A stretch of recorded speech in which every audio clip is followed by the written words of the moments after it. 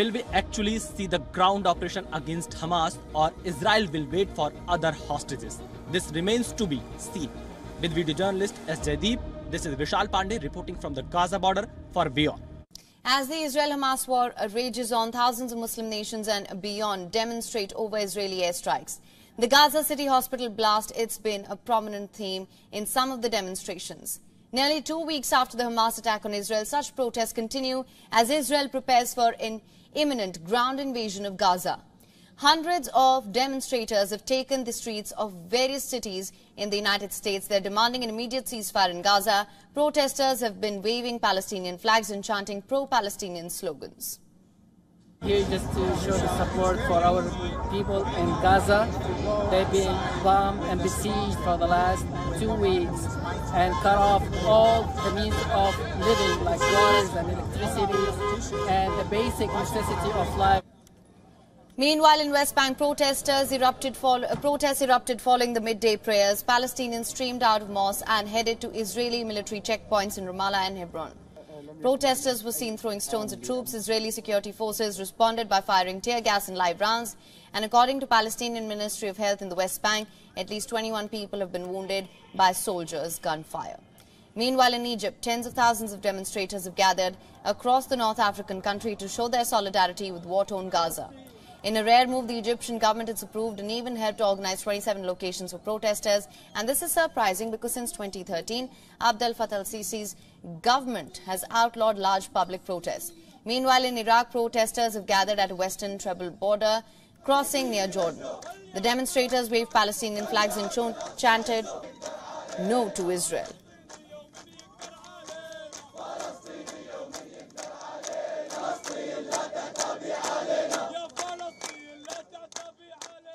يطالب بإيقاف الحرب والحقيقة إعطاء الشعب الفلسطيني حقه في العيش على أراضيه وطرد المحتلين هؤلاء الذين ارتكبوا مختلف الجرائم جندالها الإنسانية وآخرها ما فعلوه في المستشفى الذي فيه العزل والأطفال والنساء والشيوخ.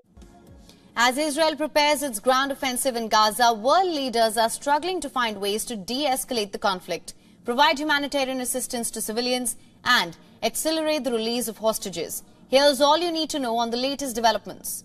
Israeli ground offensive of the war-battered Palestinian enclave appeared imminent as formations of Israeli tanks and other military equipment were seen positioning around Gaza's border in southern Israel. In the latest, Israeli aircraft struck a compound beneath a mosque in West Bank's Jenin. Israel said that it was being used by militants to organize attacks. It further said that the compound beneath Al-Ansar Mosque belonged to operators from Hamas and Palestinian Islamic Jihad who were responsible for attacks in recent months. Palestinian medics say at least one person has been killed in the attack. Earlier, Israel's military spokesperson, Rear Admiral Daniel Hagari, had said that Israel will continue to attack the area of Gaza City. And this comes after an attack on Gaza site which killed at least 13 Palestinians. לביטחונכם האישי, נו דרומה. אנחנו נמשיך לתקוף באזור העיר עזה ביתר שאת ונגביר את התקיפות. הציוד ההומניטרי שנכנס לאונר"א, עליו אנחנו מפקחים. זה שנכנס ממצרים, עליו אנחנו מפקחים עכשיו בבסיסי אונר"א לוודא שהמים, התרופות והאוכל מחולקים לאותו אזור הומניטרי שקבענו. The Hamas militants have claimed that they wanted to release 2 more hostages on humanitarian grounds, but Israel declined to receive them. Israel, it's described it as a propaganda. In a brief statement, Israeli Prime Minister Benjamin Netanyahu's office said, "We will not refer to false propaganda by Hamas." Hundreds of demonstrators, including family of those missing after the 7th of October Hamas attacks, protested in central Tel Aviv, demanding the government to take immediate action to return their loved ones being held hostage by Hamas. Hamas has said it took about 200 hostages during a deadly October 7th rampage. Several countries have come forward to negotiate for hostages with Hamas. Qatar, it's emerged as a significant player. Qatari Foreign Ministry spokesman said that hostages could be released very soon. It is continuously engaging with both Israel and Hamas for the release of all civilians. A Hamas official in Lebanon said that the group was working with mediators led by Egypt and Qatar to release all civilian hostages being held in Gaza. في إطار التزام حركة حماس مع كل الوسطاء وخاصة الأشقاء في مصر وقطر وغيرهم من الدول الشقيقة والصديقة، تم بالأمس بالتعاون مع دولة قطر الشقيقة تسليم سيدة وابنتها تحملان الجنسية الأمريكية. وفي هذا السياق نؤكد بأننا سنعمل مع جميع الوسطاء لتنفيذ قرار الحركة بإغلاق ملف المدنيين المحتجزين في حال توافرت الظروف الأمنية والميدانية المناسبة، كما نحمل الاحتلال مسؤولية سلامتهم نتيجة القصف الفاشي المستمر على قطاع غزة.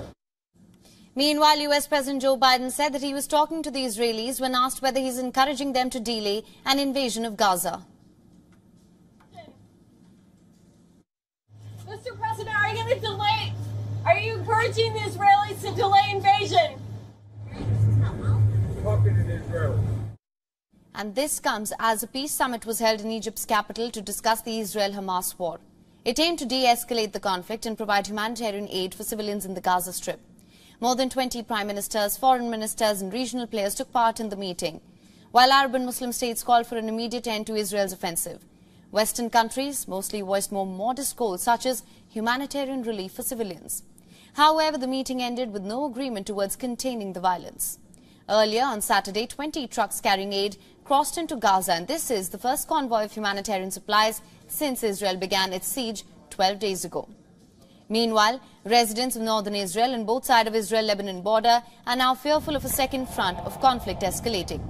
This comes as Israel said its aircraft struck Hezbollah targets in Lebanon on Saturday and that one of its soldiers was hit by an anti-tank missile, while the Iran-backed group said that the strike killed 6 of its fighters.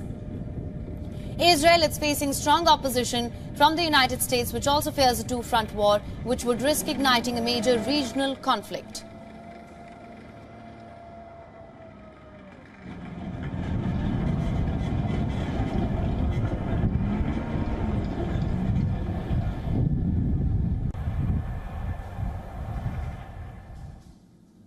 Now, to discuss this further, we have with us Irina Sukuman, who is a Middle East analyst and human rights activist, joining us live from Washington, D.C.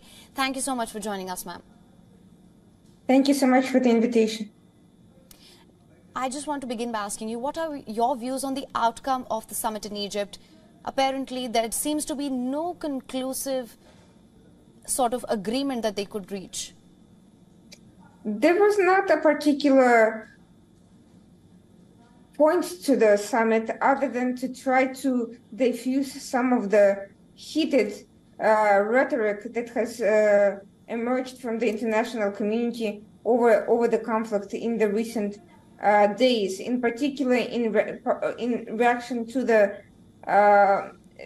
Gaza hospital incident, where many of the world leaders rushed to blame Israel. And I think that the summit was more of a reaction to that incident and to the absolute insanity of riots that arose in the aftermath of that incident, and try to basically diffuse the tensions. I don't think it was meant to come up with any sort of particular solution, because any solution would necessitate the sort of action that the international community is not ready to take. It would mean working together with Israel to dismantle Hamas as a political organization. Ma'am, that being said, when you talk about the international community, how do you assess the role of the Arab League and the West? The Arab League has been completely counterproductive to this process. For years, they have complained about Hamas being a Muslim Brotherhood-driven Islamist organization. Nevertheless, when there was an opportunity, they never took it to take any action to pressure Hamas to work to dismantle Hamas and to help provide better leadership for the residents of Gaza. Instead, they put the onus of responsibility entirely on Israel, as if Hamas is only Israel's problem. So it's an international problem, not only of Israel's problem. And the West has arguably repeated many of the similar mistakes. They continued funding Hamas through various NGOs, and they continued introducing funding for insightful, hateful content, educational content that has been used to indoctrinate generations of young Gaza residents and made them perfect recruits for violence and terror. They have not provided any helpful political solutions, and they have essentially allowed Israel to end up being the only country having to deal with Hamas directly. Now both the Arab League and the West pretend to be shocked that Israel has to take military action to defend its interests, and that it comes at a high civilian cost to the Gaza residents. But they should not be shocked. This is only to be expected, and this is a direct result of their contributions.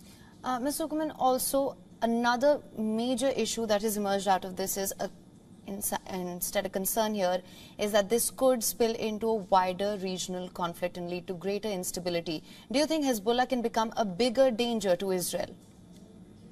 I think that threat is very real, but I think that threat is not a result of that one particular attack. I think that threat is a result of Iran's encirclement strategy against Israel, and its strategy of spreading its network of proxies around the world. We have seen that Houthis have tried to attack Israel from Yemen. We are seeing Iraqi militias that have already attacked the U.S. Troops. We have seen the RGC contingent in Syria. We have seen Russia engage in training with Syrian military. While all of this is happening as a very strong message of support to this proxy network, and of course Hezbollah is right there watching very closely to see whether or not Israel goes into Gaza and to what extent the Gaza ground operation weakens Israel forces or not. And so all of these, what happens next is very much contingent on whether Israel proves to be very strong in its response in Gaza. The deterrence value is not measured just by the Gaza operations, but whether Israel can send a message to the other proxies. Ms. Irina Zuckerman, thank you so much for joining us on the show with all your insights on this. Thank you so much. Appreciate it. As Israel prepares its ground offensive in Gaza, world leaders are struggling to find ways to de-escalate the conflict, provide humanitarian assistance to civilians, and accelerate the release of hostages. And here's all you need to know on the latest developments. Israeli ground offensive of the war-battered Palestinian enclave appeared imminent as formations of Israeli tanks and other military equipment were seen positioning around Gaza's border in southern Israel. In the latest, the Pentagon, it's moved to step up its military readiness in the region. It's ordering activation of air defense systems throughout the region and alerting additional U.S. forces that they may be deployed soon. U.S. Secretary of Defense Lloyd Austin said in a statement that the moves were in response to recent escalations by Iran and its proxy forces across West Asia. Austin, however, did not say how many additional U.S. troops would be deployed in the region.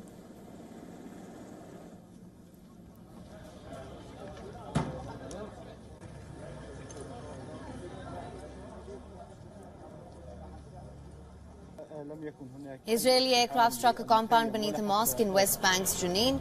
Israel said that it was being used by the militants to organize attacks. It further said that the compound beneath Al-Ansar Mosque belonged to operatives from Hamas and Palestinian Islamic Jihad who were responsible for attacks in recent months. Palestinian medics say at least one person has been killed in the attack.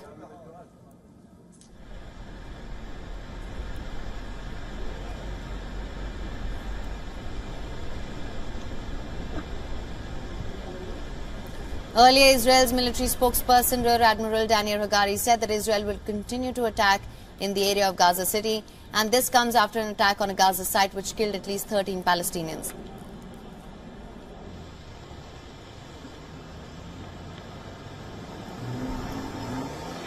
לביטחונכם האישי, נו דרומה.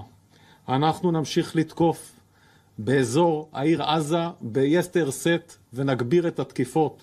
הציוד ההומניטרי שנכנס לאונר"א, עליו אנחנו מפקחים, זה שנכנס ממצרים, עליו אנחנו מפקחים עכשיו בבסיסי אונר"א לוודא שהמים, התרופות והאוכל מחולקים לאותו אזור הומניטרי שקבענו. The Hamas militants have claimed that they wanted to release 2 more hostages on humanitarian grounds, but Israel declined to receive them. Israel has described it as a propaganda. In a brief statement, Israeli Prime Minister Benjamin Netanyahu's office said, I'm quoting here, "We will not refer to false propaganda by Hamas." Hundreds of demonstrators, including family of those missing after the 7th of October Hamas attacks, protested in central Tel Aviv, demanding the government to take immediate action to return their loved ones being held hostage by Hamas. Hamas has said it took about 200 hostages during a deadly October 7th rampage.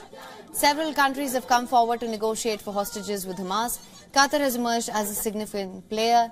Qatari Foreign Ministry spokesman said that hostages could be released very soon, as it is continuously engaging with both Israel and Hamas for the release of all civilians. A Hamas official in Lebanon said that the group was working with mediators led by Egypt and Qatar to release all civilian hostages being held in Gaza. في إطار التزام حركة حماس مع كل الوسطاء وخاصة الأشقاء في مصر وقطر وغيرهم من الدول الشقيقة والصديقة، تم بالأمس بالتعاون مع دولة قطر الشقيقة تسليم سيدة وابنتها تحملان الجنسية الأمريكية. وفي هذا السياق نؤكد بأننا سنعمل مع جميع الوسطاء لتنفيذ قرار الحركة بإغلاق ملف المدنيين المحتجزين في حال توافرت الظروف الأمنية والميدانية المناسبة، كما نحمل الاحتلال مسؤولية سلامتهم نتيجة القصف الفاشي المستمر على قطاع غزة. Meanwhile, US President Joe Biden said that he was talking to the Israelis when asked whether he's encouraging them to delay an invasion of Gaza. Mr. President, are you going to delay? Are you encouraging the Israelis to delay invasion?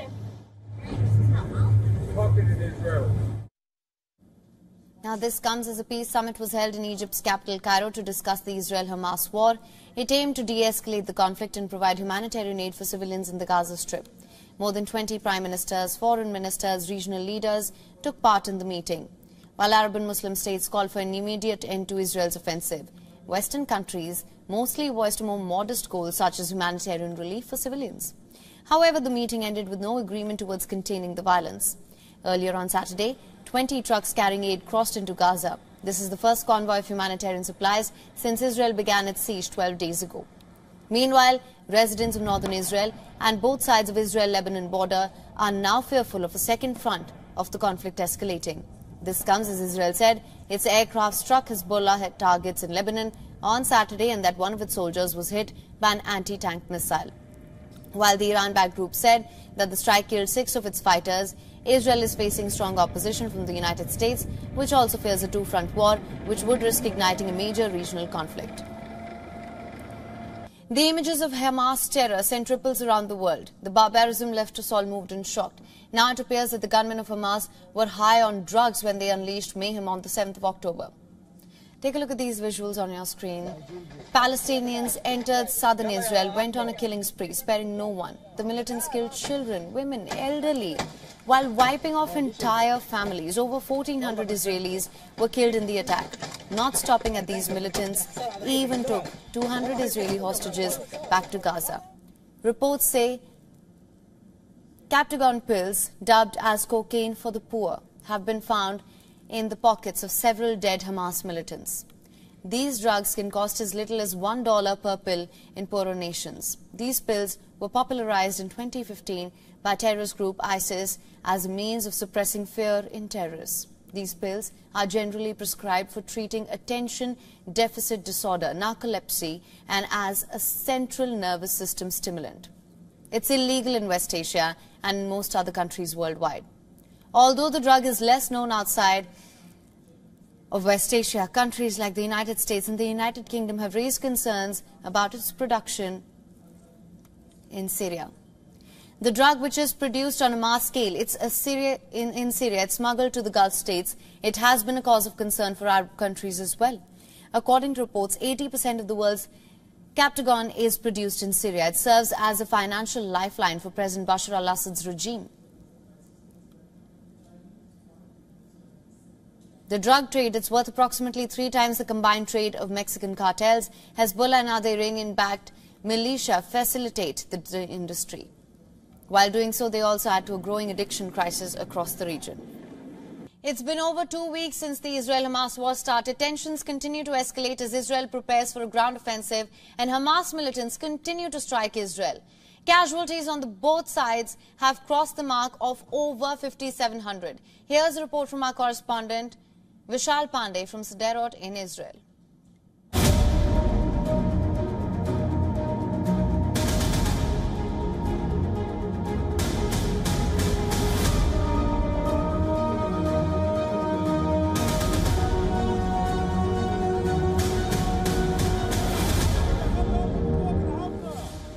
WION is reporting from ground zero. We are covering Israel-Hamas war from the war zone of Gaza border. In the last 15 days, we can see the heavy movements of Israeli tanks near Gaza border. אנחנו במלחמת אין ברירה. זה לא משהו שאנחנו הזמנו. כפו עלינו מלחמה, אנחנו נתאחד, נתלכד, נפעל בכל מקום שנדרש וננצח במלחמה. Right behind me is the North Gaza, and it's not more than 2 kilometers away from here where I'm standing. Israeli forces are doing continuously air strikes on the terror camps of the Hamas in North Gaza.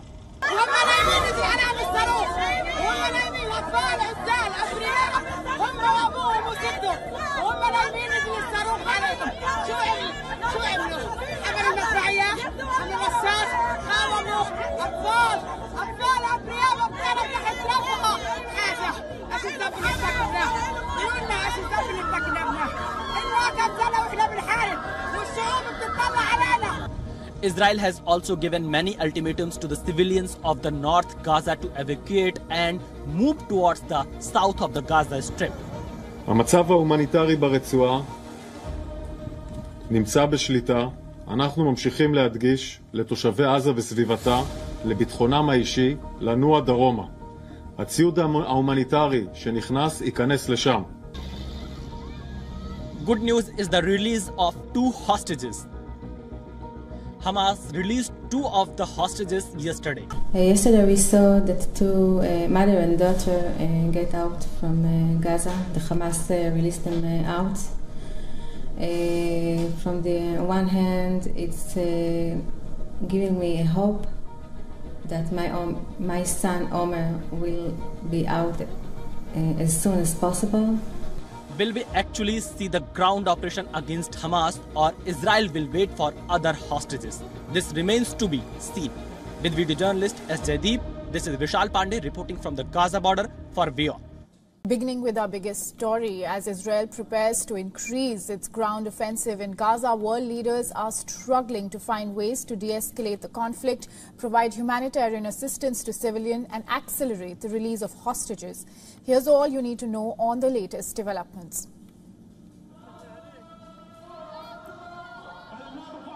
Now, the Hamas militants have claimed that they wanted to release 2 more hostages on humanitarian grounds, but Israel declined to receive them. Israel has described it as a propaganda. In a brief statement, Israeli Prime Minister Benjamin Netanyahu's office said that he will not refer to false propaganda by Hamas. Hundreds of demonstrators, including families of those missing after the October 7th Hamas attacks, protested in central Tel Aviv, demanding the government to take immediate action to return their loved ones being held hostage by Hamas. Now, Hamas has said that it took about 200 hostages during a deadly October 7th rampage. Now, several countries have come forward to negotiate for hostages with Hamas. Qatar has emerged as a significant player.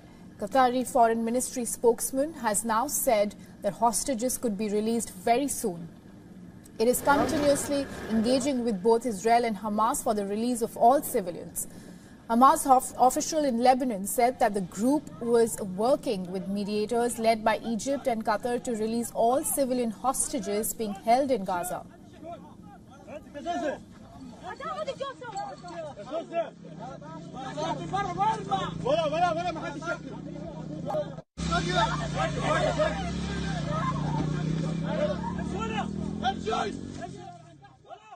في إطار التزام حركة حماس مع كل الوسطاء وخاصة الأشقاء في مصر وقطر وغيرهم من الدول الشقيقة والصديقة. تم بالأمس بالتعاون مع دولة قطر الشقيقة تسليم سيدة وابنتها تحملان الجنسية الأمريكية. وفي هذا السياق نؤكد بأننا سنعمل مع جميع الوسطاء لتنفيذ قرار الحركة بإغلاق ملف المدنيين المحتجزين في حال توافرت الظروف الأمنية والميدانية المناسبة، كما نحمل الاحتلال مسؤولية سلامتهم نتيجة القصف الفاشي المستمر على قطاع غزة. Now, meanwhile, Israeli ground offensive of the war-battered Palestinian enclave appeared imminent as formations of Israeli tanks and other military equipment were seen positioning around Gaza's border in southern Israel. Israel said that it killed terror operatives from Hamas and Islamic Jihad who were planning attacks in an airstrike on a mosque in the West Bank's Jenin. Earlier, Israel's military spokesman, Admiral Daniel Hagari, said that Israel will continue to attack in the area of Gaza City, and this comes after an attack on a Gaza site which killed at least 13 Palestinians. ביטחונכם האישי, נו דרומה. אנחנו נמשיך לתקוף באזור העיר עזה, ביסטר סט, ונגביר את התקיפות. הציוד ההומניטרי שנכנס לאונר"א, עליו אנחנו מפקחים, זה שנכנס ממצרים, עליו אנחנו מפקחים עכשיו בבסיסי אונר"א לוודא שהמים, התרופות והאוכל מחולקים לאותו אזור הומניטרי שקבענו. US President Joe Biden said that he was talking to the Israelis when asked whether he's encouraging them to delay an invasion of Gaza. Mr. President, are you going to delay? Are you encouraging the Israelis to delay invasion? Talking to Israel. Now, this comes as a peace summit was held in Egypt's capital, Cairo, to discuss the Israel-Hamas. It aimed to de-escalate the conflict and provide humanitarian aid for civilians in the Gaza Strip, where more than 20 prime ministers, foreign ministers and regional leaders took part in the meeting. While Arab and Muslim states called for an immediate end to Israel's offensive, Western countries mostly voiced more modest goals, such as humanitarian relief for civilians. However, the meeting ended with no agreement towards containing the violence. Earlier on Saturday, 20 trucks carrying aid crossed into Gaza. This is the first convoy of humanitarian supplies since Israel began its siege 12 days ago. Meanwhile, residents of northern Israel and both sides of Israel-Lebanon border are now fearful of a second front of conflict escalating. And this comes as Israel said its aircraft struck Hezbollah targets in Lebanon on Saturday, and that one of its soldiers was hit by an anti-tank missile. While the Iran-backed group said that the strike killed 6 of its fighters. Israel is facing strong opposition from the United States, which also fears a two-front war, which would risk igniting a major regional conflict.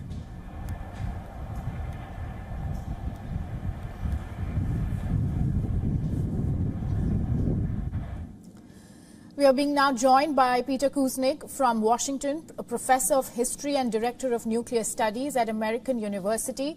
Welcome to the broadcast, Mr. Kuznick. Glad to join you. I will begin my first question with the outcome of the Cairo summit, which happened yesterday, where there was no agreement and no consensus towards containing the violence. What are your comments on this? Well, there was a consensus that the humanitarian crisis has got to be eased, and a general understanding that if Israel does start a ground invasion, what we see now is a humanitarian crisis already is going to become 100 times worse. So they all want to restore the aid, humanitarian aid. That's an important first step. But the pressure has got to be put on Israel for an immediate ceasefire.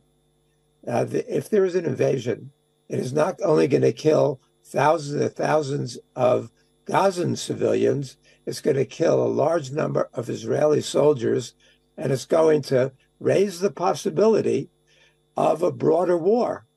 What is Hezbollah going to do when they see the Palestinians being slaughtered en masse? Hamas is a relatively weak military force. Hezbollah is not. Hezbollah is a powerful one. They've got probably 100,000 troops and 150,000 rockets and missiles that they can launch at Israel. Many of them will be hitting Israeli cities. And then from there, the possibility of expanding to Iran, to Syria, to Iraq, to Yemen is really vast. So we're on the verge not only of a humanitarian catastrophe, but a global military catastrophe. As you pointed out, I wanted to come to this point where this could possibly turn into a spillover, considering the continuing rising tensions between the Israel-Lebanon border. Now, I would also like to talk further about what happened yesterday at the Cairo summit, where, the Arab leaders condemned very clearly the bombardment of Gaza by Israel. On the other hand, the European leaders brought to the fore protection of civilians, taking a rather modest stand. Now, you see a sense of, you sense a bit of a gap in the overarching concerns here that were put forth by Arab leaders on one hand and the European leaders on the other. What is your assessment of this? The Arab leaders are responding in large part to what's going on the Arab street. The populations throughout the Arab nations are enraged and inflamed and protesting and in the streets by the hundreds of thousands. The Europeans are responding to different pressure. Most of the European public wants to see a ceasefire and they want to see a diplomatic solution. They understand that the two-state solution has been killed primarily by the Israelis, but also with the support of the United States. Hamas also doesn't want to see a two-state solution because it doesn't recognize Israel's right to exist. So what we need is diplomacy. We need the thinking of people like Guterres, the leader of the United Nations, and the diplomats on both sides. The fact that so many European countries were represented in Cairo, knowing that this was going to be a peace summit, and that the Arab response was going to be to call for an immediate ceasefire. The fact that they participated, I think, is a positive sign. But clearly, it's not enough yet. And it looks increasingly like the Israelis are about to launch that invasion. If that happens, all bets are off. We are really in a serious, serious crisis, a global crisis, if that happens. Sure. And while that crisis continues, there's also the humanitarian crisis, the deepening humanitarian crisis that is resulting. For example, they're making a big deal of the fact that 20 trucks are getting in. Well, before October 7th, there were approximately 400 trucks getting in every day. And even that was not sufficient to meet the Palestinian needs. About 80% of Palestinians were living in poverty then, and about 46% of Palestinians in Gaza were unemployed. So it was already a humanitarian catastrophe. And now they're letting in this small symbolic number that's going to make very, very little difference. And they're not letting in the energy supplies that are so badly needed to prop up a healthcare system that's collapsing.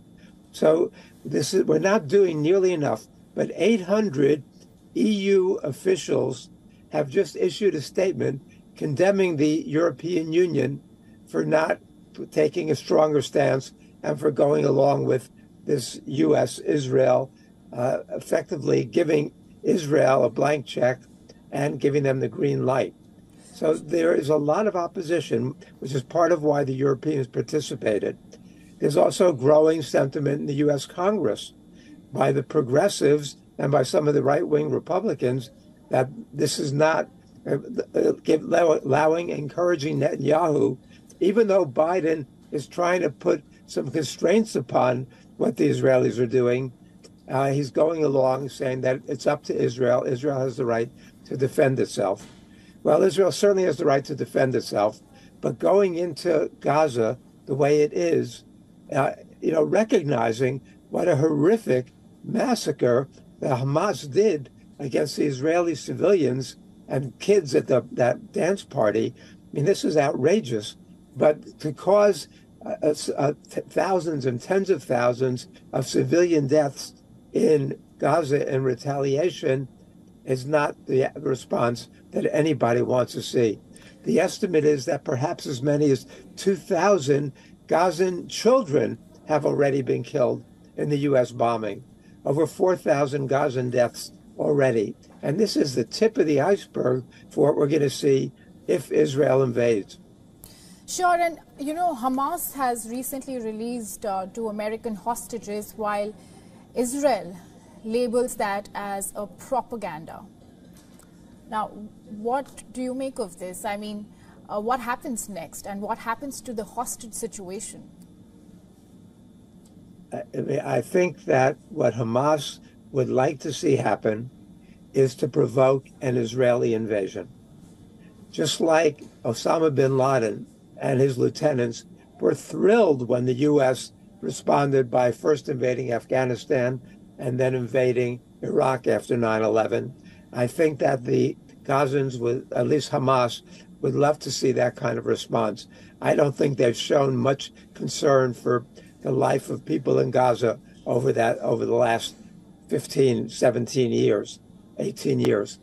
However, Israel should welcome everybody who Hamas is willing to release.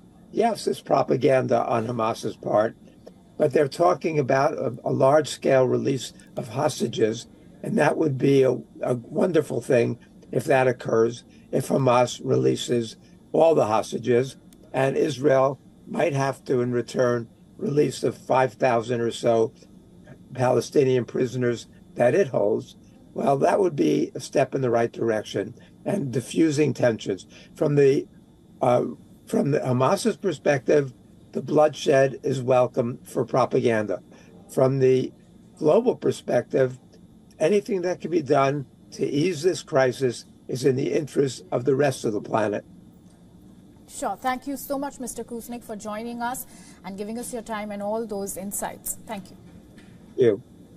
Now, people around the world continue to protest for Palestinian rights, from London in the UK to Sydney in Australia to Bangkok in Thailand to Rome in Europe. Hundreds gathered across these cities in solidarity with the Palestinian people.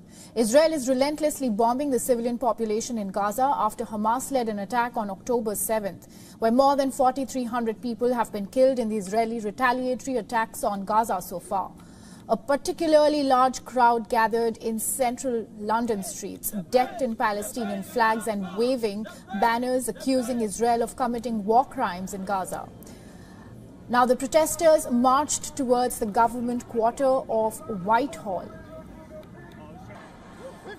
เรามาเป่าประกาศว่าพี่น้องของเราถูกรังแกมา75 ปีไม่มีใครสนใจพวกเราเลยพอพวกเราขึ้นสู้เพื่อพี่น้องของพวกเราหรือพวกน้องของพี่เราขึ้นสู้โลกกลับประนามว่าพวกเราเป็นกลุ่มการร้ายพวกเราไม่ใช่ผู้ก่อการร้ายนะคะ We are not the terrorists We are just defend ourselves We are not the terrorists As a Palestinian who'd like to return home one day, you know, as a Palestinian who has brothers and sisters in Gaza and family, I wish we can do more, but protest is what we can do at the minute.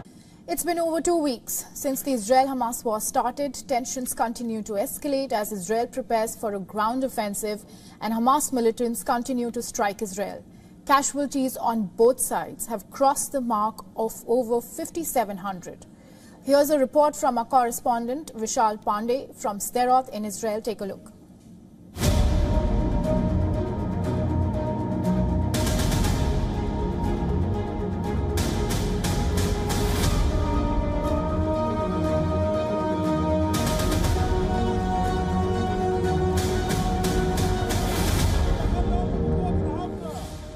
WION is reporting from Ground Zero. We are covering Israel-Hamas war from the war zone of Gaza border. In the last 15 days, we can see the heavy movements of Israeli tanks near Gaza border. אנחנו במלחמת אין ברירה. זה לא משהו שאנחנו הזמנו. כפו עלינו מלחמה, אנחנו נתאחד, נתלכד, נפעל בכל מקום שנדרש וננצח במלחמה. Right behind me is the North Gaza, and it's not more than 2 kilometers away from here where I am standing. Israeli forces are doing continuously air strikes on the terror camps of the Hamas in North Gaza.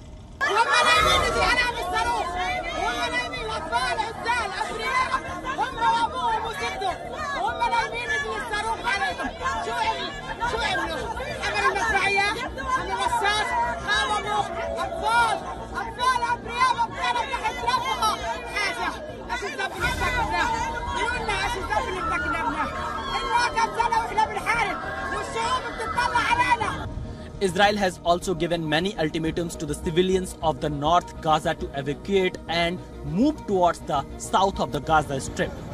המצב ההומניטרי ברצועה נמצא בשליטה. אנחנו ממשיכים להדגיש לתושבי עזה וסביבתה, לביטחונם האישי, לנוע דרומה. הציוד ההומניטרי שנכנס ייכנס לשם. Good news is the release of 2 hostages.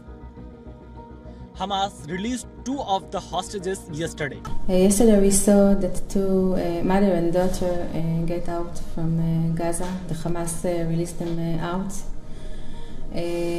From the one hand, it's giving me a hope that my son Omer will be out as soon as possible. Will we actually see the ground operation against Hamas, or Israel will wait for other hostages? This remains to be seen. With video journalist S. Jaideep, this is Israel-Palestine reporting from the Gaza border for WION. As Israel prepares for its ground offensive in Gaza, world leaders are struggling to find ways to de-escalate the conflict, provide humanitarian assistance to civilians, and accelerate the release of hostages. And here's all you need to know on the latest developments. The Hamas militants, they've claimed that they wanted to release 2 more hostages on humanitarian grounds, but Israel declined to receive them. Israel has described it as a propaganda. In a brief statement, Israeli Prime Minister Benjamin Netanyahu's office said, "We will not refer to false propaganda by Hamas." Hundreds of demonstrators, including family of those missing after the 7th of October Hamas attacks, protested in central Tel Aviv, demanding the government to take immediate action to return their loved ones being held hostage by Hamas. Hamas said it took about 200 hostages during a deadly October 7th rampage. Several countries have come forward to negotiate for hostages with Hamas. Qatar has emerged as a significant player. Qatari Foreign Ministry spokesperson has now said the hostages could be released very soon. It's continuously engaging with both Israel and Hamas for the release of all civilians.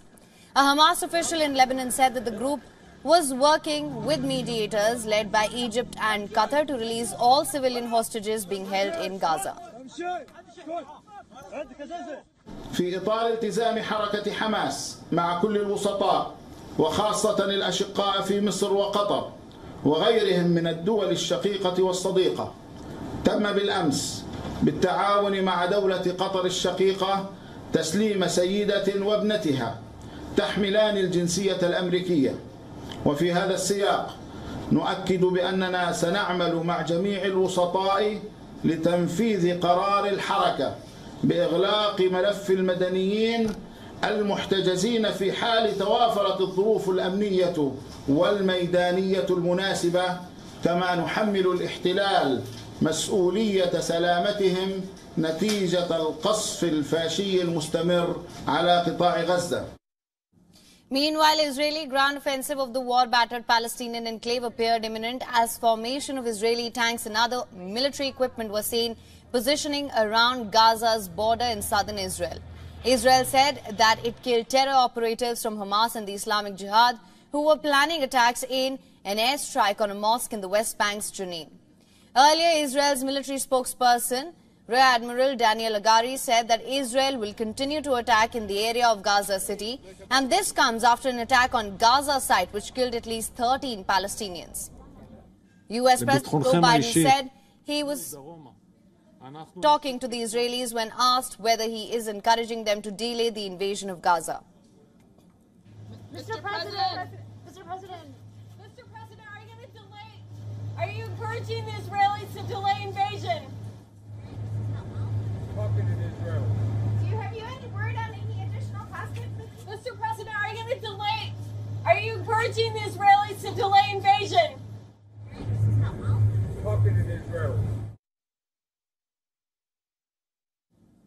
This comes as a peace summit was held in Egypt's capital to discuss the Israel-Hamas war. It aimed to de-escalate the conflict and provide humanitarian aid for civilians in the Gaza Strip. More than 20 prime ministers, foreign ministers and regional leaders took part in the meeting. While Arab and Muslim states called for an immediate end to Israel's offensive, Western countries mostly voiced more modest goals such as humanitarian relief for civilians. However, the meeting ended with no agreement towards containing the violence. Earlier on Saturday, 20 trucks carrying aid crossed into Gaza, and this is the first convoy of humanitarian supplies since Israel began its siege 12 days ago. Meanwhile, residents of northern Israel and both sides of Israel-Lebanon border are now fearful of a second front of the conflict escalating. And this comes as Israel said its aircraft struck Hezbollah targets in Lebanon on Saturday and that one of its soldiers was hit by an anti-tank missile, while the Iran-backed group said that the strike killed 6 of its fighters. Israel is facing strong opposition from the United States, which also fears a two-front war, which would risk igniting a major regional conflict. Now, the Israel-Hamas war is taking a heavy toll on civilian lives, especially in the Hamas-controlled Gaza Strip, where more than 4,300 people have been killed so far. Israel seeks to avenge the October 7th attack on its territory through its relentless bombardment of the Gaza Strip. Israel has also blockaded Gaza. It has announced its intentions of executing a full-blown ground offensive. Regional players, Iran that backs anti-Israeli forces like Hamas in Gaza and Hezbollah in Lebanon, it's hinted at intervention if Israel actually invades the Gaza Strip. The mounting civilian toll in Gaza, it's also unnerved other countries in the region. It is against this backdrop that leaders and top officials from more than a dozen countries gathered in the Egyptian capital, Cairo. The meeting is focusing on ways to de-escalate the Israel-Hamas war.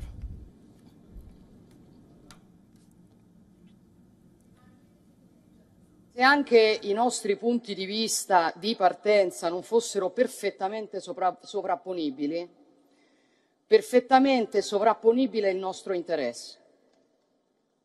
L'interesse di tutti i leader seduti attorno a questo tavolo, e cioè l'interesse a che quello che sta accadendo a Gaza non diventi un conflitto molto più ampio, non si trasformi in una guerra di religione, in uno scontro tra civiltà, rendendo vani gli sforzi che pure coraggiosamente in questi anni sono stati fatti in senso contrario per normalizzare i rapporti. Now, this conference comes amid growing fears of a wider conflict in West Asia. Representatives from countries including Jordan, France, Germany, Russia, China, the UK, US, Qatar and South Africa are attending the one-day meeting. The United Nations and the European Union officials are also present. In his opening remarks, Egyptian President Abdel Fattah al-Sisi urged leaders to come to an agreement on a roadmap to end the humanitarian disaster in the Gaza Strip and to revive a path to peace between Israel and the Palestinians. The roadmap includes goals like the delivery of aid to Gaza and effecting an effective ceasefire, leading up to the negotiations on a two-state solution. كما أؤكد للعالم بوضوح ولسان مبين وبتعبير صادق عن إرادة وعزم جميع أبناء الشعب المصري فردا فردا إن تصفية القضية الفلسطينية دون حل عادل لن يحدث وفي كل الأحوال لن يحدث أبدا على حساب مصر. The absence of any official from the Israeli side has dampened expectations on what the summit can achieve. Many world leaders attending the summit expressed disappointment on Israel's attacks on civilian population that's left hundreds of thousands of people with no means to live a normal life. However, the leaders also condemned the brutal Hamas attack on Israel that killed over 1,400 people. Let's be clear. The grievances of the Palestinian people are legitimate and long. We cannot and must not ignore the wider context for these tragic events. The long-standing conflict and 56 years of occupation with no end in sight. But nothing can justify the reprehensible assault by Hamas that terrorized Israeli civilians. and those abhorrent attacks can never justify the collective punishment of the Palestinian people. Clashes on Israel's border with Lebanon and attempted attacks by Iranian-backed forces elsewhere have fueled fears of a spillover of the war, growing anti-Islamic and anti-Semitic harassment around the world. It's also raised security concerns in many countries. As Israel prepares its ground offensive in Gaza, world leaders are struggling to find ways to de-escalate the conflict, provide humanitarian assistance to civilians and accelerate the release of hostages. And here's all you need to know on the latest developments. Israeli ground offensive of the war-battered Palestinian enclave appeared imminent as formations of Israeli tanks and other military equipment were seen positioning around Gaza's border in southern Israel. In the latest, Israeli aircraft struck a compound beneath a mosque in West Bank's Jenin.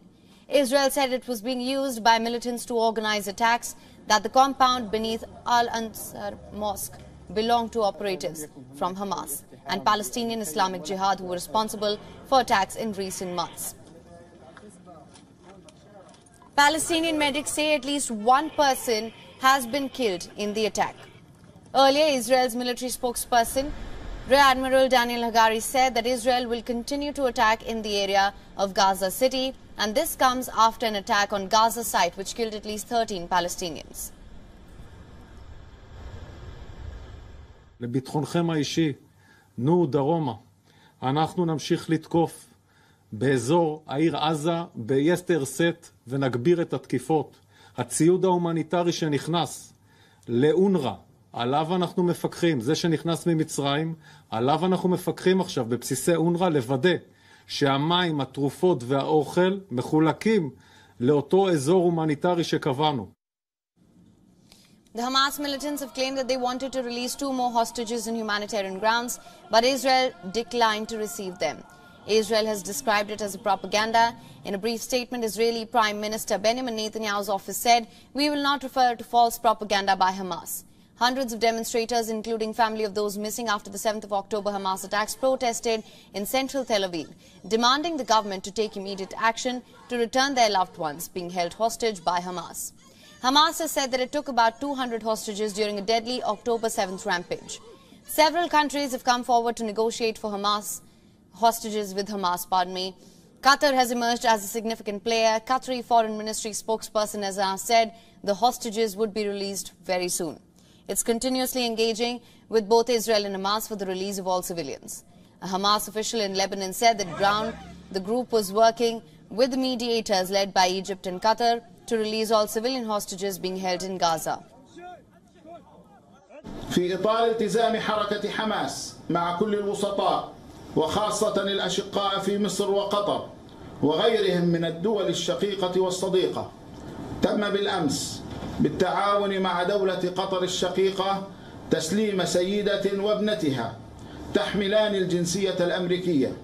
وفي هذا السياق نؤكد بأننا سنعمل مع جميع الوسطاء لتنفيذ قرار الحركة بإغلاق ملف المدنيين المحتجزين في حال توافرت الظروف الأمنية والميدانية المناسبة، كما نحمل الاحتلال مسؤولية سلامتهم نتيجة القصف الفاشي المستمر على قطاع غزة.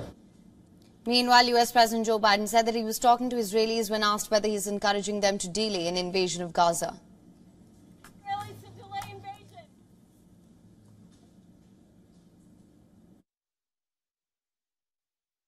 Mr. President, are you going to delay? Are you encouraging the Israelis to delay invasion? And this comes as a peace summit was held in Egypt's capital, Cairo, to discuss the Israel-Hamas war. It aimed at de-escalating the conflict and providing humanitarian aid for civilians in the Gaza Strip. More than 20 prime ministers, foreign ministers and regional leaders took part in the meeting, while Arab and Muslim states called for an immediate end to Israel's offensive. Western countries mostly voiced more modest goals such as humanitarian relief for civilians. However, the meeting ended with no agreement towards containing the violence. Earlier on Saturday, 20 trucks carrying aid crossed into Gaza. This is the first convoy of humanitarian supplies since Israel began its siege 12 days ago. Meanwhile, residents of northern Israel and both sides of Israel-Lebanon border are now fearful of a second front of conflict escalating. This comes as Israel said its aircraft struck Hezbollah targets in Lebanon on Saturday and said that one of its soldiers was hit by an anti-tank missile. While the Iran-backed group said that the strike killed 6 of its fighters, Israel is facing strong opposition from the United States, which also fears a two-front war, which would risk igniting a major regional conflict.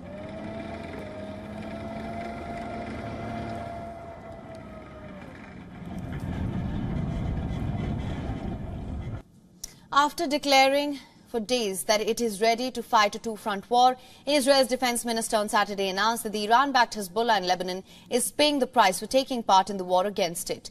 Ever since the war started between Israel and Hamas, Israeli defense forces have also been engaging fire with Hezbollah on the Lebanese border. An Israeli soldier was killed in a missile attack on Saturday, a day before the Israeli army released footage of its forces targeting Hezbollah infrastructure, including an observation post in Lebanon. But Hezbollah poses a bigger danger to Israel than Hamas. Let's take a look at how this is so. Hezbollah is a Shiite militant group based in Lebanon. Compared to Hamas, Hezbollah has an extensive security apparatus. The group, in its manifesto, it's vowed to expel Western powers completely. That's the aim. It called for the destruction of Israeli state and its pledged allegiance to Iran's supreme leader in 1978. Hezbollah, led by Hassan Nasrallah, who took over as Secretary General in 1992.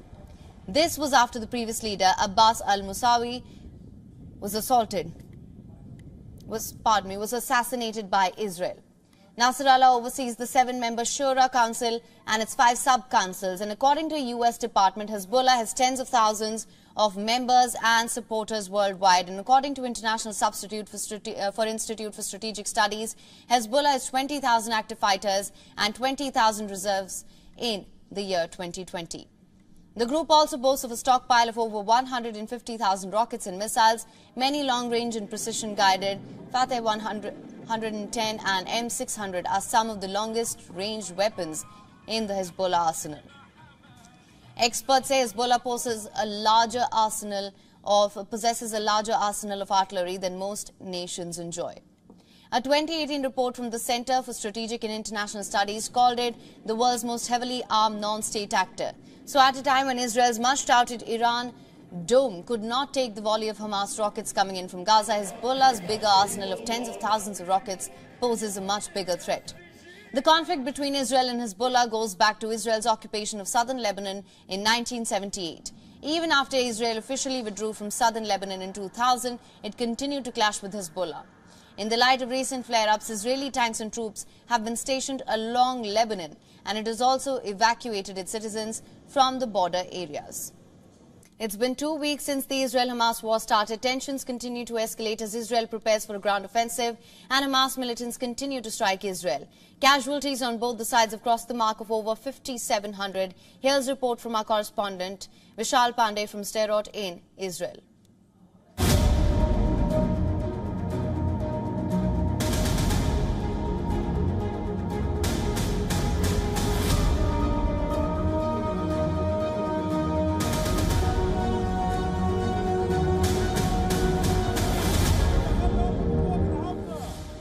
WION is reporting from Ground Zero. We are covering Israel-Hamas war from the war zone of Gaza border.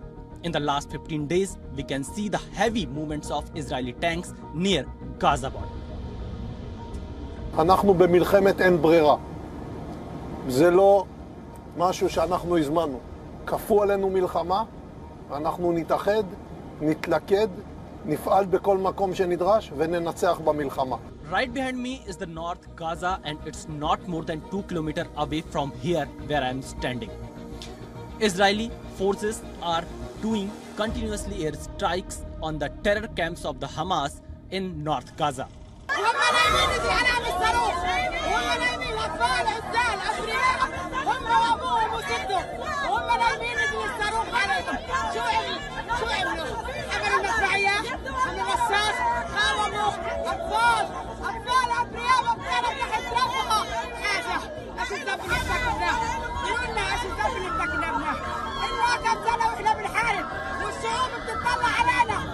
Israel has also given many ultimatums to the civilians of the North Gaza to evacuate and move towards the south of the Gaza Strip. המצב ההומניטרי ברצועה נמצא בשליטה. אנחנו ממשיכים להדגיש לתושבי עזה וסביבתה, לביטחונם האישי, לנוע דרומה. הציוד ההומניטרי שנכנס ייכנס לשם. Good news is the release of 2 hostages. Hamas released 2 of the hostages yesterday. Yesterday we saw that 2 mother and daughter get out from Gaza. The Hamas released them out. From the one hand, it's giving me a hope that my son Omer will be out as soon as possible. Will we actually see the ground operation against Hamas, or Israel will wait for other hostages? This remains to be seen. With video journalist S. Jaideep, this is Vishal-Pandey reporting from the Gaza border for WION. As the Israel-Hamas war rages on, thousands of Muslim nations and beyond demonstrate over Israeli airstrikes. The Gaza City Hospital blast, it's been a prominent theme in some of the demonstrations. Nearly 2 weeks after the Hamas attack on Israel, such protests continue as Israel prepares for an imminent ground invasion of Gaza. Hundreds of demonstrators have taken the streets of various cities in the United States. They're demanding an immediate ceasefire in Gaza. Protesters have been waving Palestinian flags and chanting pro-Palestinian slogans. Here just to show the support for our people in Gaza. They've been bombed and besieged for the last 2 weeks and cut off all the means of living like waters and electricity and the basic necessity of life. Meanwhile, in West Bank, protests erupted following the midday prayers. Palestinians streamed out of mosques and headed to Israeli military checkpoints in Ramallah and Hebron. Protesters were seen throwing stones at troops. Israeli security forces responded by firing tear gas and live rounds. And according to Palestinian Ministry of Health in the West Bank, at least 21 people have been wounded by soldiers' gunfire. Meanwhile, in Egypt, tens of thousands of demonstrators have gathered across the North African country to show their solidarity with war-torn Gaza. In a rare move, the Egyptian government has approved and even helped organize 27 locations for protesters. And this is surprising because since 2013, Abdel Fattah al-Sisi's government has outlawed large public protests. Meanwhile, in Iraq, protesters have gathered at a western tribal border crossing near Jordan. The demonstrators waved Palestinian flags and chanted, "No to Israel."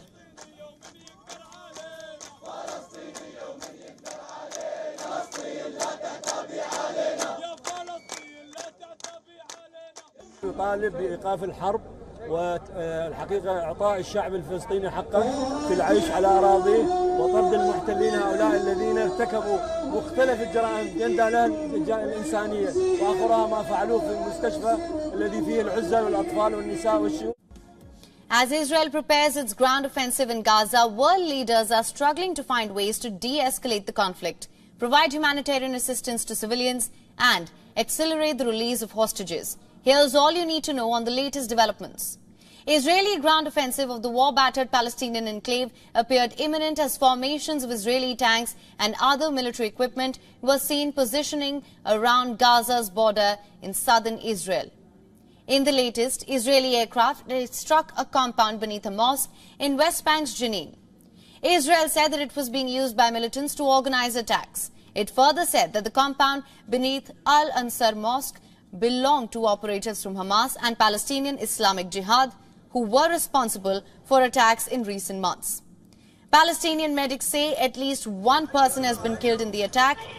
Earlier, Israel's military spokesperson, Rear Admiral Daniel Hagari, had said that Israel will continue to attack the area of Gaza City. And this comes after an attack on Gaza site, which killed at least 13 Palestinians.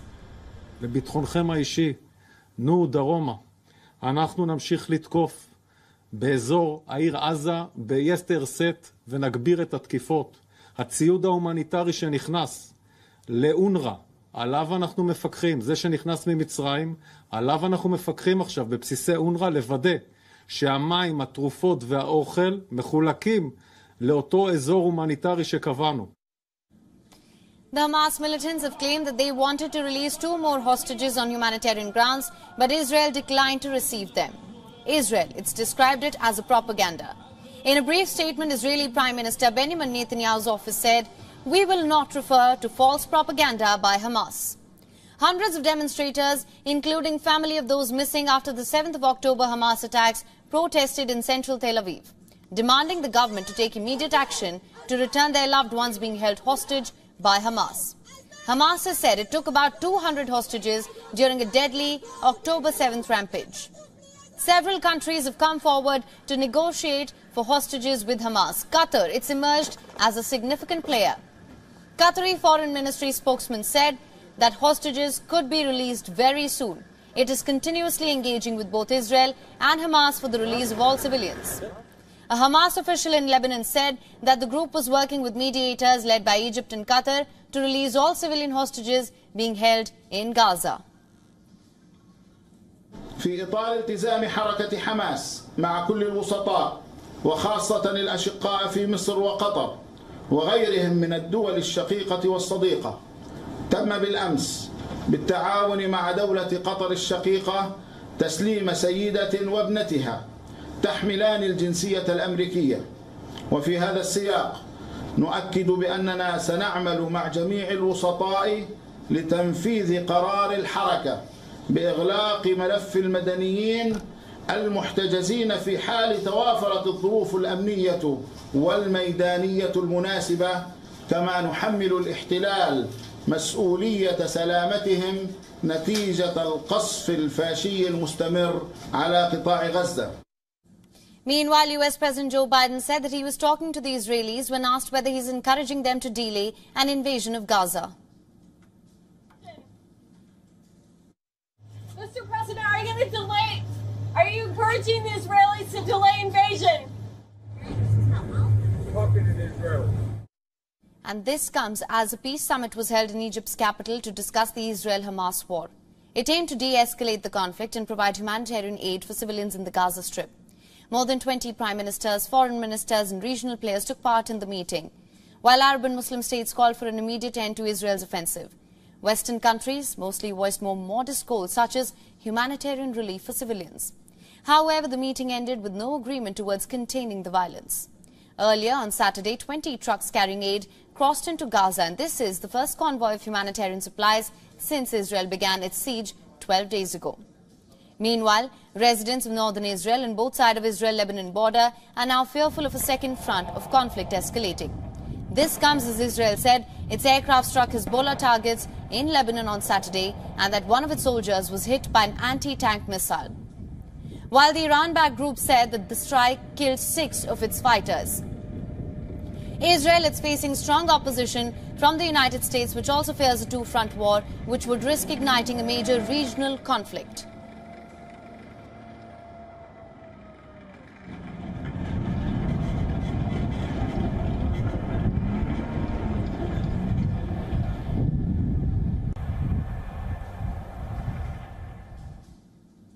Now, to discuss this further, we have with us Irina Sukuman, who is a Middle East analyst and human rights activist, joining us live from Washington, D.C. Thank you so much for joining us, ma'am. Thank you so much for the invitation. I just want to begin by asking you, what are your views on the outcome of the summit in Egypt? Apparently, there seems to be no conclusive sort of agreement that they could reach. There was not a particular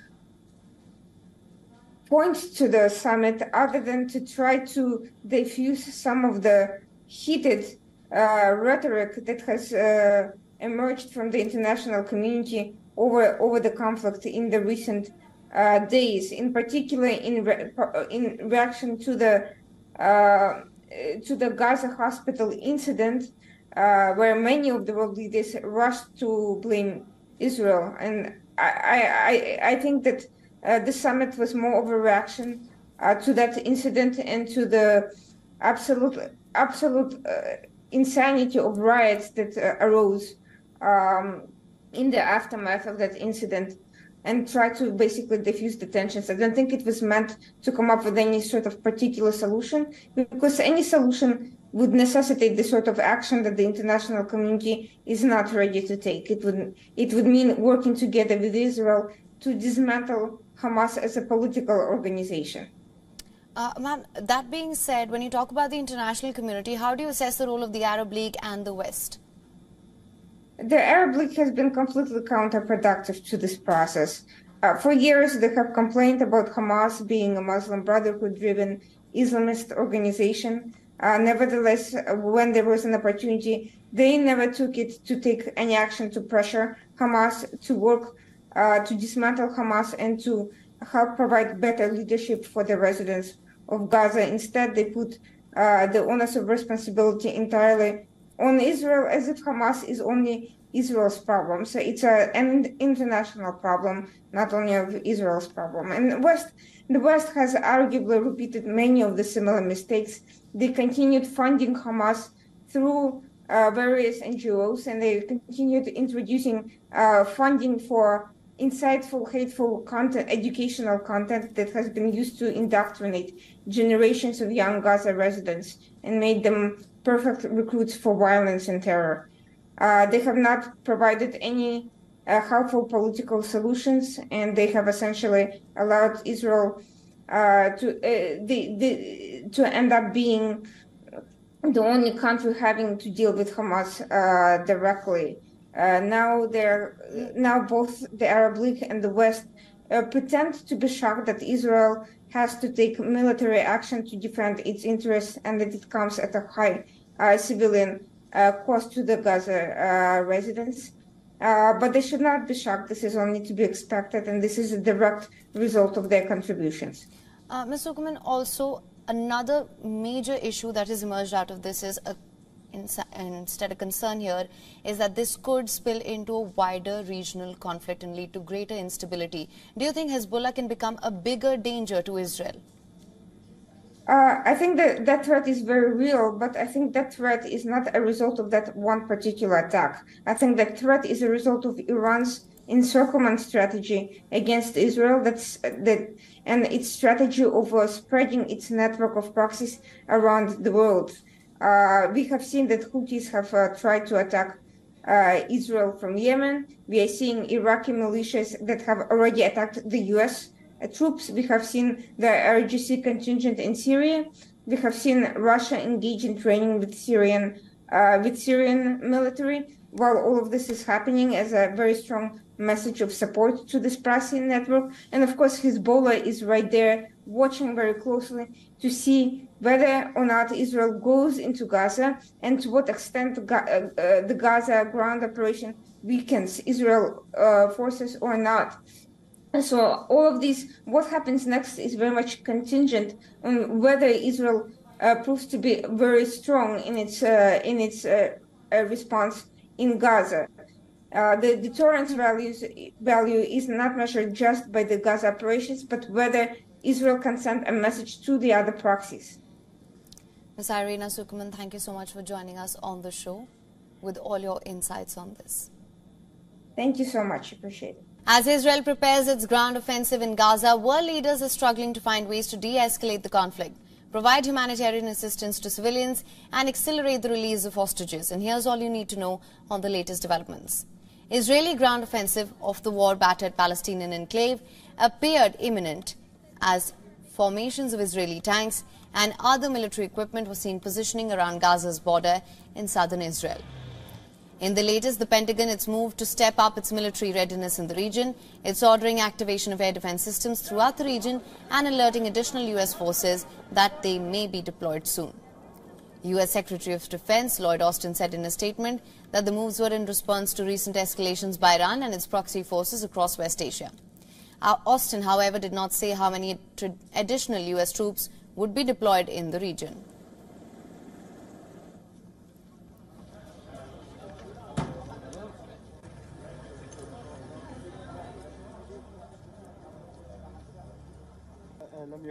Israeli aircraft struck a compound beneath a mosque in West Bank's Jenin. Israel said that it was being used by the militants to organize attacks. It further said that the compound beneath Al-Ansar Mosque belonged to operatives from Hamas and Palestinian Islamic Jihad who were responsible for attacks in recent months. Palestinian medics say at least one person has been killed in the attack.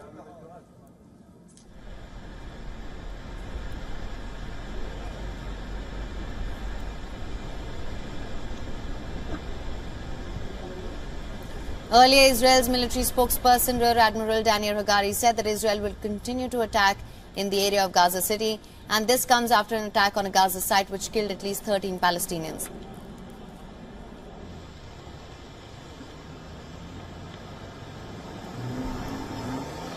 לביטחונכם האישי, נו דרומה. אנחנו נמשיך לתקוף באזור העיר עזה, ביסטר סט, ונגביר את התקיפות. הציוד ההומניטרי שנכנס לאונר"א, עליו אנחנו מפקחים, זה שנכנס ממצרים, עליו אנחנו מפקחים עכשיו בבסיסי אונר"א לוודא שהמים, התרופות והאוכל מחולקים לאותו אזור הומניטרי שקבענו. The Hamas militants have claimed that they wanted to release 2 more hostages on humanitarian grounds, but Israel declined to receive them. Israel has described it as a propaganda. In a brief statement, Israeli Prime Minister Benjamin Netanyahu's office said, I'm quoting here, "We will not refer to false propaganda by Hamas." Hundreds of demonstrators, including family of those missing after the 7th of October Hamas attacks, protested in central Tel Aviv, demanding the government to take immediate action to return their loved ones being held hostage by Hamas. Hamas has said it took about 200 hostages during a deadly October 7th rampage. Several countries have come forward to negotiate for hostages with Hamas. Qatar has emerged as a significant player. Qatari Foreign Ministry spokesman said that hostages could be released very soon, as it is continuously engaging with both Israel and Hamas for the release of all civilians. A Hamas official in Lebanon said that the group was working with mediators led by Egypt and Qatar to release all civilian hostages being held in Gaza. في إطار التزام حركة حماس مع كل الوسطاء وخاصة الأشقاء في مصر وقطر وغيرهم من الدول الشقيقة والصديقة، تم بالأمس بالتعاون مع دولة قطر الشقيقة تسليم سيدة وابنتها تحملان الجنسية الأمريكية. وفي هذا السياق نؤكد بأننا سنعمل مع جميع الوسطاء لتنفيذ قرار الحركة بإغلاق ملف المدنيين المحتجزين في حال توافرت الظروف الأمنية والميدانية المناسبة، كما نحمل الاحتلال مسؤولية سلامتهم نتيجة القصف الفاشي المستمر على قطاع غزة. Meanwhile, US President Joe Biden said that he was talking to the Israelis when asked whether he's encouraging them to delay an invasion of Gaza. Mr. President, are you going to delay? Are you encouraging the Israelis to delay invasion?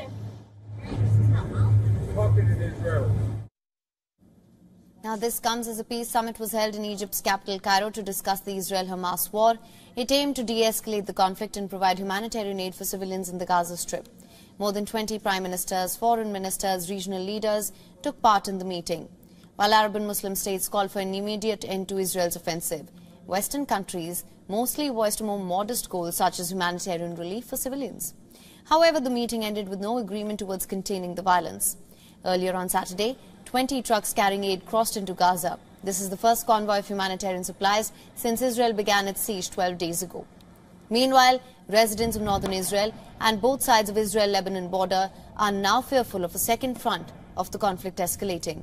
This comes as Israel said its aircraft struck Hezbollah targets in Lebanon on Saturday and that one of its soldiers was hit by an anti-tank missile. While the Iran-backed group said that the strike killed 6 of its fighters, Israel is facing strong opposition from the United States, which also fears a two-front war, which would risk igniting a major regional conflict. The images of Hamas terror sent ripples around the world. The barbarism left us all moved and shocked. Now it appears that the gunmen of Hamas were high on drugs when they unleashed mayhem on the 7th of October. Take a look at these visuals on your screen. Palestinians entered southern Israel, went on a killing spree, sparing no one. The militants killed children, women, elderly, while wiping off entire families. Over 1,400 Israelis were killed in the attack. Not stopping at these, militants even took 200 Israeli hostages back to Gaza. Reports say Captagon pills, dubbed as cocaine for the poor, have been found in the pockets of several dead Hamas militants. These drugs can cost as little as $1 per pill in poorer nations. These pills were popularized in 2015 by terrorist group ISIS as a means of suppressing fear in terrorists. These pills are generally prescribed for treating attention deficit disorder, narcolepsy, and as a central nervous system stimulant. It's illegal in West Asia and in most other countries worldwide. Although the drug is less known outside of West Asia, countries like the United States and the United Kingdom have raised concerns about its production in Syria. The drug, which is produced on a mass scale, in Syria, it's smuggled to the Gulf states. It has been a cause of concern for Arab countries as well. According to reports, 80% of the world's Captagon is produced in Syria. It serves as a financial lifeline for President Bashar al-Assad's regime. The drug trade, it's worth approximately 3 times the combined trade of Mexican cartels. Hezbollah and other Iranian-backed militia facilitate the industry. While doing so, they also add to a growing addiction crisis across the region. It's been over 2 weeks since the Israel-Hamas war started. Tensions continue to escalate as Israel prepares for a ground offensive and Hamas militants continue to strike Israel. Casualties on both sides have crossed the mark of over 5,700. Here's a report from our correspondent Vishal Pandey from Sderot in Israel.